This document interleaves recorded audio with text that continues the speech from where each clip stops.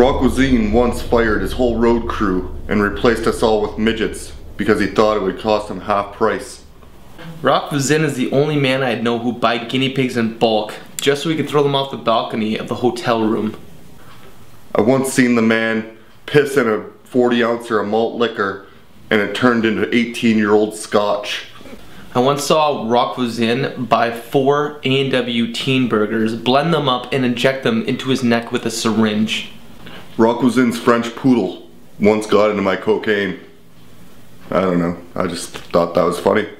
Dog's dead, but...